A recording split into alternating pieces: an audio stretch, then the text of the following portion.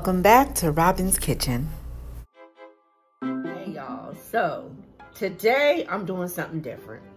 I know you saw the title, Butter Pecan Bundt Cake, but let me tell you something. I've never made this before. And so what I'm doing today is I'm trying out a recipe. I get inspired from so many places.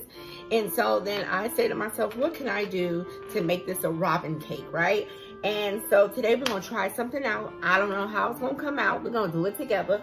What I usually do is when I get inspired, I write in my little books here. I have this book, I have this little one. I have books all over my place. When I get inspired, I just write things down. So today we're gonna try something out and we're gonna find out if it tastes good or not. If it tastes good, you can make this for your Thanksgiving table, for your holiday table, because pecans are gonna be on sale this month. So do what you do. All right, so the first thing we're gonna do, I sprayed a Bundt pan. This is like a regular size 8x8 Bundt pan with some Baker's Joy, so that cake will come right on out. And so what this cake is gonna be is like a regular Bundt cake, but it's gonna have a butter pecan glaze. And so we're gonna try this out, y'all. Lord, I don't know what we're doing. I have no clue, but we're gonna try it out.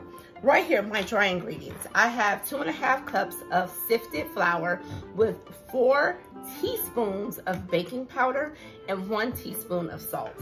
I have 3 large eggs, room temperature.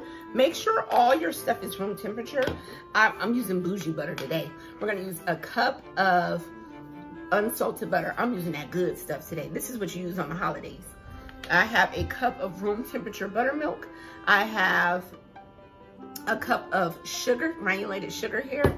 We're gonna use vanilla extract and we're going to use rum extract. If you have dark rum, use that instead of the rum extract.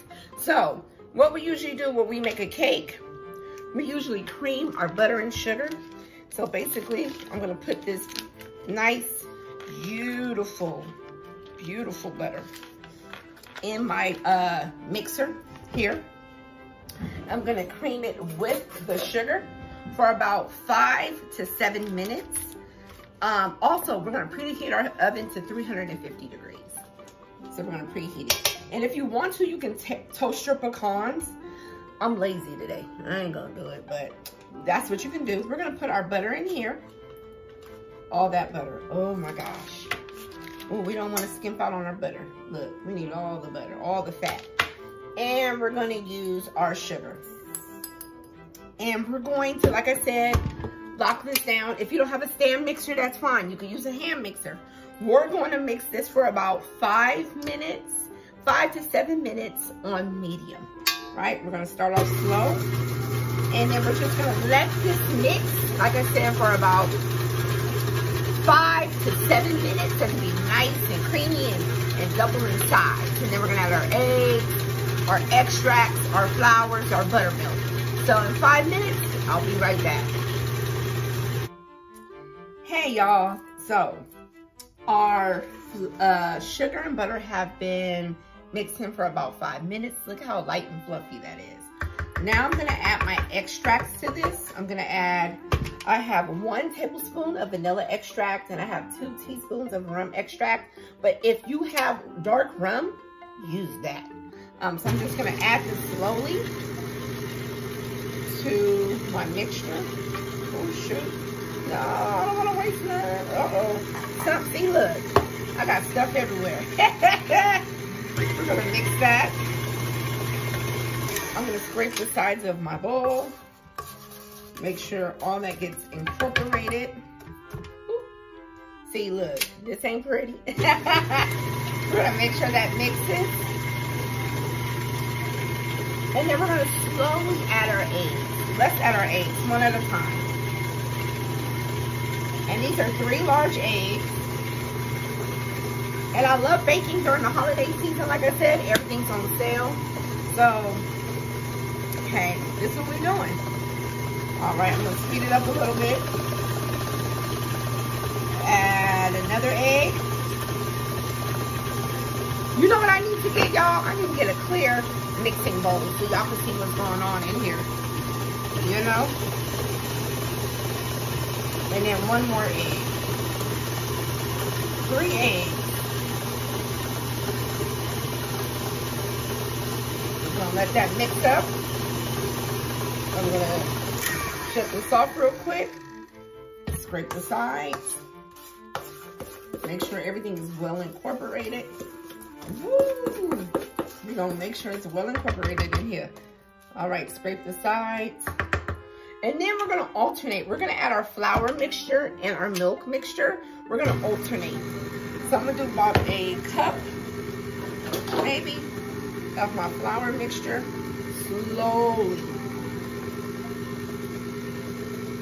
Slowly incorporate it. Because you don't want this to spill out everywhere. And then I'm gonna put a little bit of my buttermilk. This is buttermilk. This is low fat. I couldn't find the full fat stuff, but hey, we got some fat and butter in here, so alternate. Flour. Alternate. Add your buttermilk. I told my dad, I'm gonna film this week, Daddy. So I'm dedicating this episode to my dad, Robert Earl. He is my #1. Him and my mom are my #1 supporters, and I love it. Even when I want to give up, they're like, no, keep going, keep going. So this is for you, Daddy. All right, another little scoop of flour. I'm gonna add some more of my rich buttermilk. This is gonna be a rich, nice cake. Yes. A little bit more flour. Now I can, okay. And then some more buttermilk. Add the buttermilk here. And then the flour. And then I'm gonna do like the last few strokes, I'm gonna do by hand, because I don't like to overmix my cake, because you don't want a tough cake, right? We don't want nothing tough. We want something nice and moist. So, all right, turn this off. All right, get all this together. Ooh-wee. Scrape the sides of the bowl. My dad, if he was here, I would give this to him because he loves sweets. So I'm like, Dad, you want this cake batter here? And he'll be like, yep. So, you know, we don't want to waste no batter, no batter. And like I said before, we preheated our oven to 350 degrees. Let me wipe down my counter. Like I said, we doing this live, baby. Oh my God. Okay, I'm gonna take this off of here. We're just gonna mix. Look at this batter. It is beautiful. We're just gonna mix this a couple of good times, making sure all the flour, the milk, everything is in. Oh my God. Y'all, I smell the rum. I smell the buttermilk. I'm like, oh, Robin, if this comes out good, woo, it's gonna be hitting. So this is all mixed up. We have our greased up pan. Usually I just use a large ice cream scoop to make sure everything, you know, is in here evenly. You know, something quick. All right. Get this all done. See, look. You're gonna be in and out of here. And I'm gonna bake this about 30 minutes. But you know my oven is ghetto fabulous. So it might cook, shoot. We don't know, it might cook even faster. But the rule of thumb is you want a few crumbs on your toothpick. You know how you do the toothpick test and they tell you, oh, if it comes out clean, no, that means it's over, it's dry. It's gonna be a dry cake. So you want a few crumbs on your toothpick when you check, just to make sure, you know, everything is in there and it's still moist. I don't want to waste none of this batter, baby. Ooh, oh, this smells so good, you guys. It does. I'm not even going front. It smells amazing. Ooh, okay. I want to even this out. You want to even it out because you don't want a cake that is like lopsided or not even. You want it to bake evenly. Yeah, bake this. Look at how beautiful this is, you guys. Look how beautiful. So we're gonna put this in the oven for 30 minutes. And then we're gonna make our pecan sauce that's gonna go on top.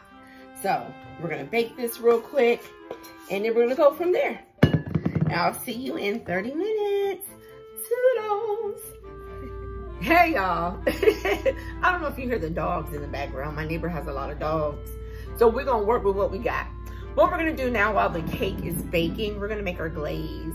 You see these pecans? I have some pecan chips in here and chopped pecans. I have everything in here. So it's about 1.25 cups. The more pecans, the better, but this is what I got. So I have my saucepan here. So we're gonna make a glaze for it. We're gonna use 1 cup of brown sugar. If you have dark brown sugar, that's preferred, but this is what I had, regular brown sugar. I have 1/2 cup of milk here, but what I'm gonna add to my milk is a little bit of vanilla, just a little bit. And then we're gonna add some rum extract to the milk as well. Ooh, child, it's about to be fire. So some rum extract to this milk. Ooh, you see the reaction, right? We're gonna add this milk to this mixture. And now, ooh, look at all that. I have 1/2 cup of maple syrup. Use the real stuff, or like organic maple syrup. If you don't have maple syrup, you can use dark corn syrup, you know, the Karo syrup, but maple syrup is the best because you're not gonna get that maple flavor. So dark maple syrup. This is something you make for the holidays. So this is when you splurge. Dark maple syrup. All right. So, and it's organic. I'm gonna put 1/2 cup in here. Get all that goodness in here. And what's gonna happen is we're gonna bring this mixture to a boil, and then we're gonna simmer it for about 10 minutes, and we're gonna add our pecans then, and we're gonna let it cool before we put it on our cake. So I'm just gonna stir this real quick. And let me add a pinch of salt in here. Like I said, we're gonna bring this to a boil and then to a simmer, and it's gonna reduce by half. All right, so let me add a pinch of salt in here, just a pinch. Yes, so a pinch of salt. Let's bring this to a boil, then a simmer. All right. As you can see, the mixture is slowly coming to a boil.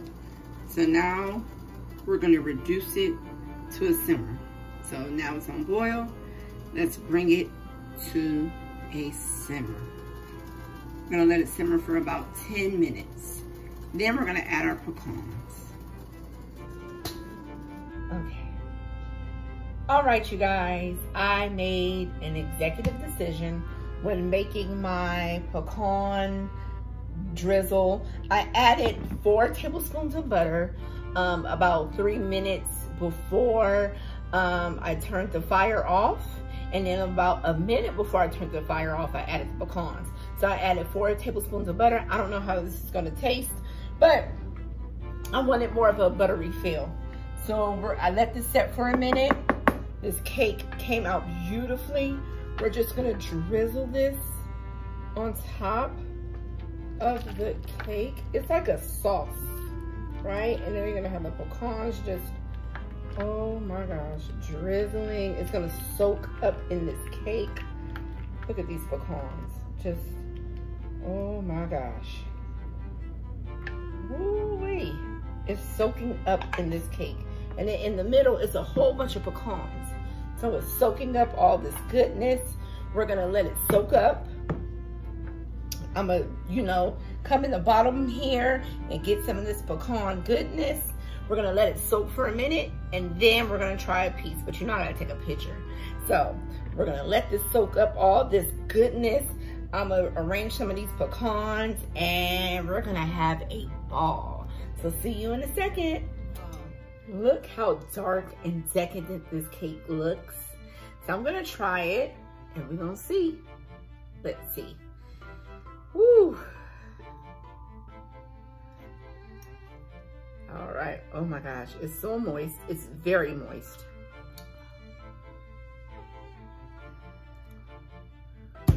Oh my God. Oh my God.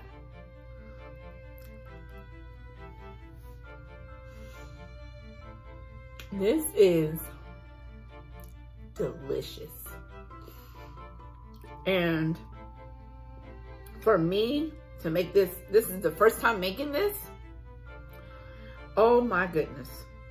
Just the cake by itself without the butter pecan is amazing. It's moist. It's, oh my gosh. Whoa. And then that butter pecan syrup just seeped through the cake.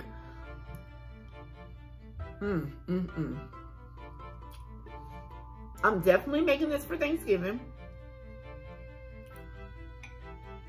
I cannot wait. And until next time, don't be afraid to take a risk. Love you. Hi, Daddy.